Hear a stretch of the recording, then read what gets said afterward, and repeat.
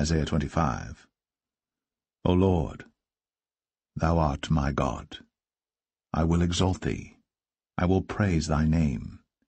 For thou hast done wonderful things. Thy counsels of old are faithfulness and truth.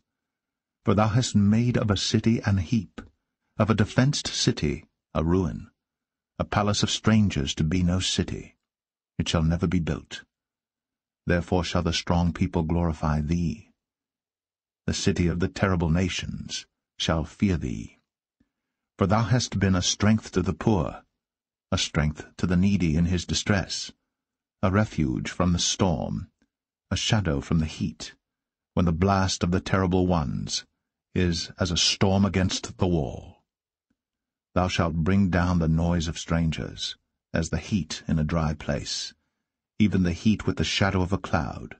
The branch of the terrible ones shall be brought low.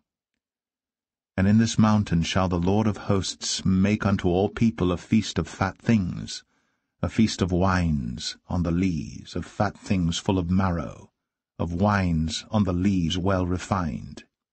And he will destroy in this mountain the face of the covering cast over all people, and the veil that is spread over all nations. He will swallow up death in victory.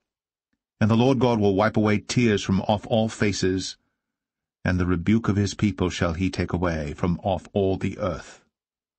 For the Lord hath spoken it. And it shall be said in that day, Lo, this is our God. We have waited for him, and he will save us. This is the Lord.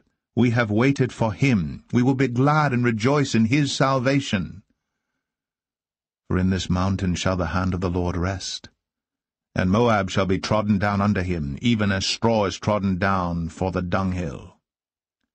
And he shall spread forth his hands in the midst of them, as he that swimmeth spreadeth forth his hands to swim. And he shall bring down their pride together with the spoils of their hands. And the fortress of the high fort of thy walls shall he bring down, lay low, and bring to the ground, even to the dust.